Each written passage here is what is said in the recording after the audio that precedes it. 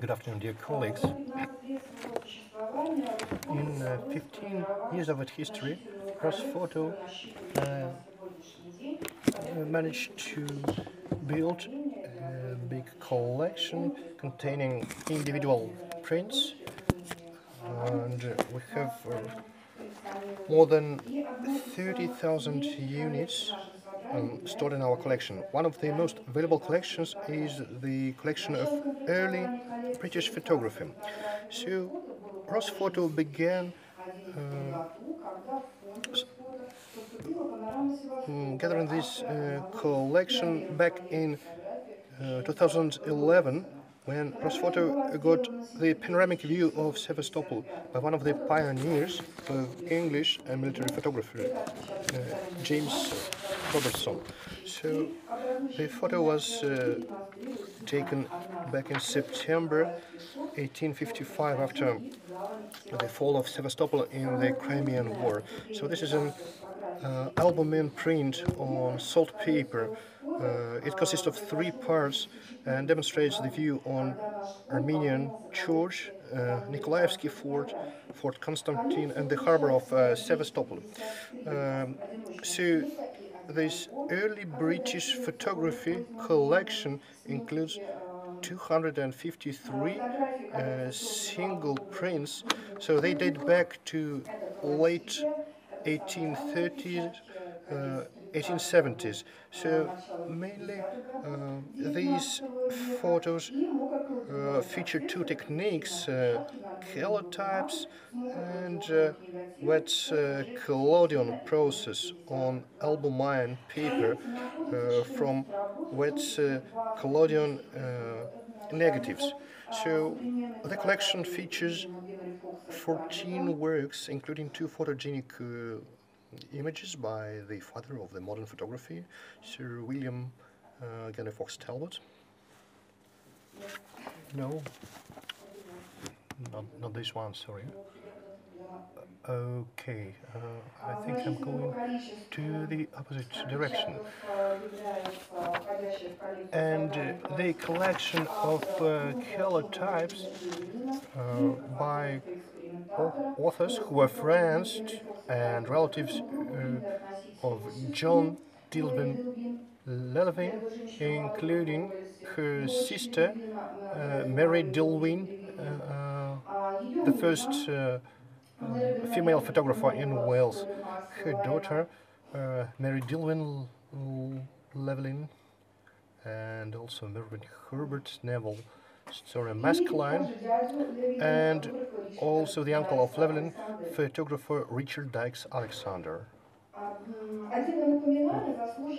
And we should specifically mention 9 works of one of the most remarkable Scottish color typists, David Octavius Hill, and also Robert Adamson. So their works show are an example of a professional cooperation between an artist and a photographer. So these selections reflect some portraits and landscapes and urban architecture. We would like to mention Nicholas Henneman among photographers and color typists. His works are also part of the collection. So Nicholas Henneman assisted William Henry Fox Talbot for many years, and also those of Reverend Calvert Jones, and those by a landscapist Hugh Owen and his assistant John Bevan Hazard.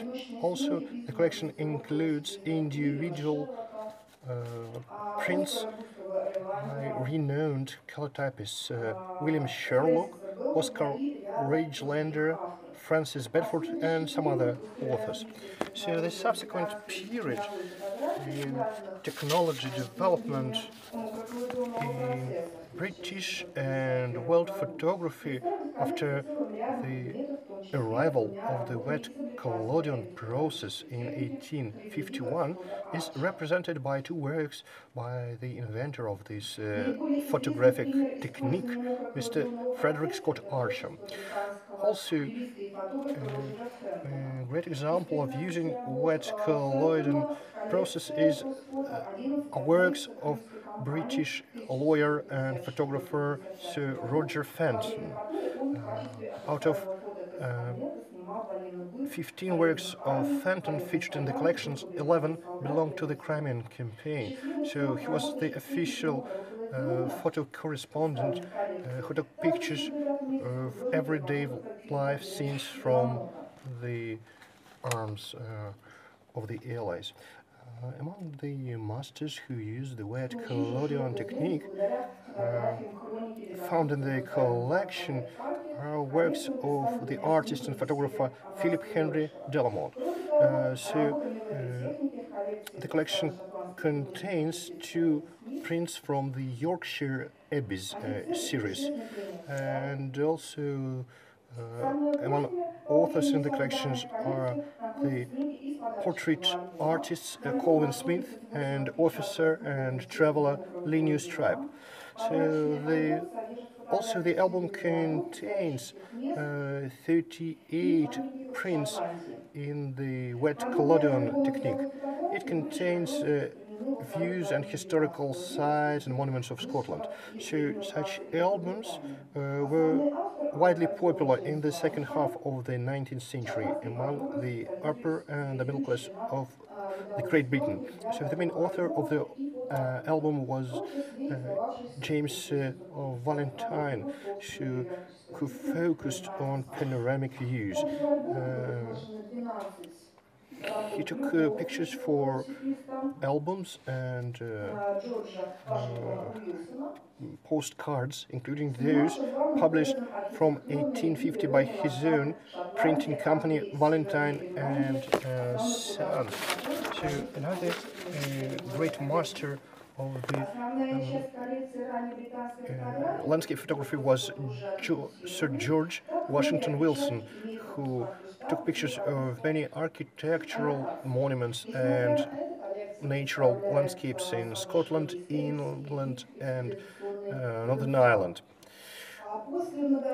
So, after many years of meticulous work with the collection carried out by our restoration department, storage department, and laboratory on digitalizations of the museum exhibits, in October last year, ROSPHOTO presented an exhibition project called Early British Photography, where 61 original photoprints were demonstrated. So this exhibition was an overview of the early history of British photography, and some prints belonging to the period from late 1830s to 1860s were demonstrated. For the exhibition's works by the masters of the golden age of the British photography, Talbot and Nicholas Henneman were presented, so you see some male and female portraits. So Nicholas Henneman, the co-author of The Pencil of Nature, and Talbot's cousins, John Dilwyn Lelvin, also Calvert Richard Jones, and Scottish colour typists David Octavius Hill and Robert Adamson. And special attention was paid to the works of the Welsh photo artists Teresa Maria Dilwyn Lelvin. So the spotlight of the exposition was the earliest examples of the photographic art, and also exposition featured view of Walter Scott's tomb from the Sun Pictures of Scotland, which Talbot dedicated to Walter Scott, who was really impressed and influenced by Walter Scott's works. So Actually, the main goal was to demonstrate to the spectators that the early British photography was a new type of fine arts. Today, museums, when they get prepared for an exhibition project, they try to avoid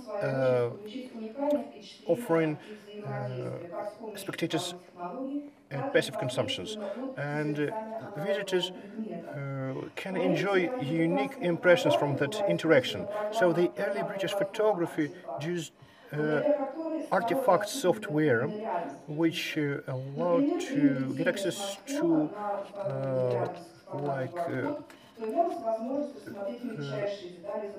enriched reality. So if you would zoom in the QR code on your smartphone, the exhibits smartphone, you could see the tiny details of the image. So professionals from the digitalizations could correct tones and shades of the images.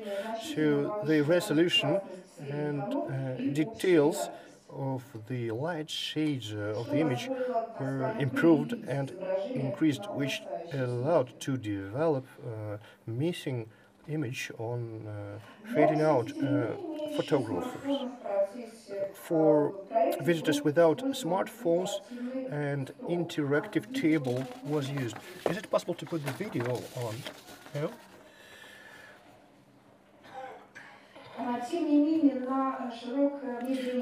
However, despite the wide use of digital technologies in exhibition activities, ROSPHOTO, as a museum, is always focused on genuine objects, and genuine prints were shown at the exhibition, and the main problem for the product was to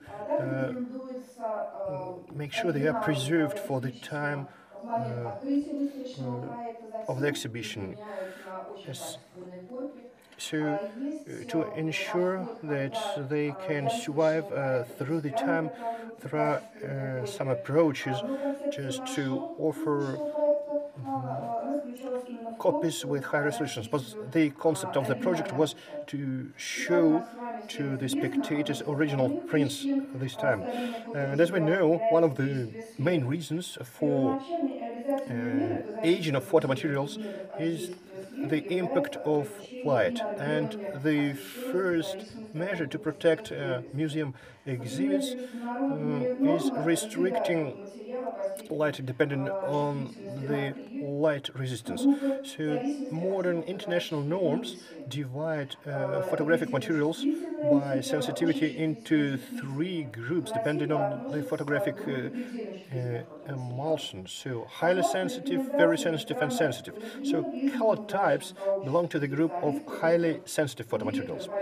According to recommendations of Bertrand Lavedran, a well known expert and a director of the Paris Center of Preservation and Restoration. So, if a genuine print is exhibited from 11 to 19 hours daily, so such a print can be only exposed 30 calendar days per year. But we should also think about the comfort of the viewers. So we had to find a compromise. So only guided groups could visit the early British photography exposition, and there were only 2 tours per day, and the luminosity was 55 to 70 lux. So the total rate for exhibiting was about 6,000 lux per hour, which allowed us to create comfortable conditions for viewers and observe the requirements to light for exhibitions of photomaterials.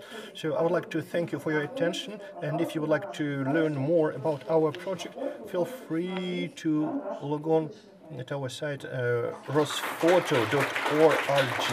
Thank you so very much for your attention.